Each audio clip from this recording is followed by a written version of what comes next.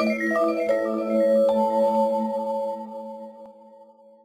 this is Scott Hanselman, and I wanted to give you a really quick tour of some of the new HTML editing that is built into Visual Studio 2012 and ASP.NET. We made a number of cool changes to the HTML editor in this version of Visual Studio, and all this stuff that I'm going to show you works in web forms or web pages or MVC or any static file that you'd like to make. The HTML editor affects all aspects of ASP.NET, so the improvements that I'll show you, you get them everywhere in ASP.NET. Let me switch over to my application. This happens to be a web forms application. Doesn't really matter though. You'll notice that I'm inside of a master page here. And this master page is showing up as HTML5.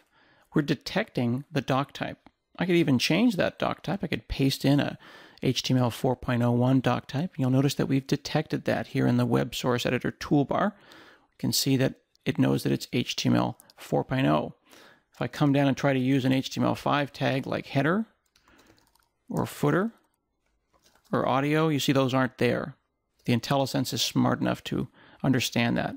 If I switch it back with undo to HTML5, type in audio or footer, it knows about those things. We've got not only really great element support, we know about all the new tags, we've even got better smarts for things like meta character set. You can see that the common choices are available to us there. I can come in here and I can type in something like audio tab. This is a file, enter. Notice that I've got tag matching. I can select audio, type a new tag. I don't have to change the beginning and the end of that. It's all automatic. We've got new support for inputs, including all the HTML5 types like date, time, image, tell, all that stuff, as well as the accessibility features, the new ARIA attributes that are in HTML5. All of those are available as well. Now in the example there, I used a snippet to type in audio. I could type in video, tab, get a video.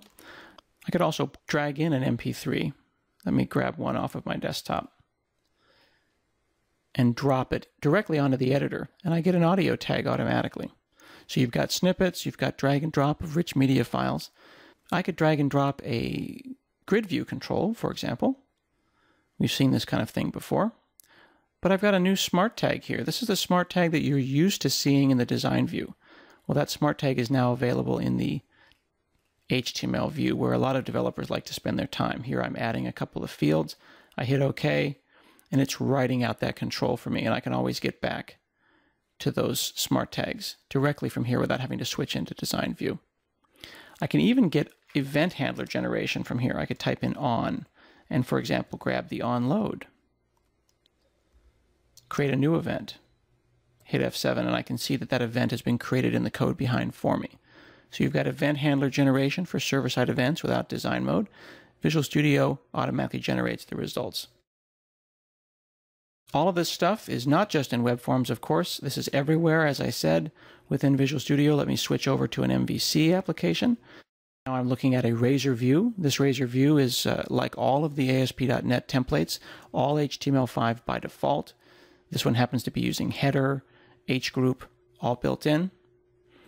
I've got the same IntelliSense, the same doc type support, and I've got snippet expansion, not just for the tags that you know how to use, but also convenience ones. Div-C, for example, gives me div class.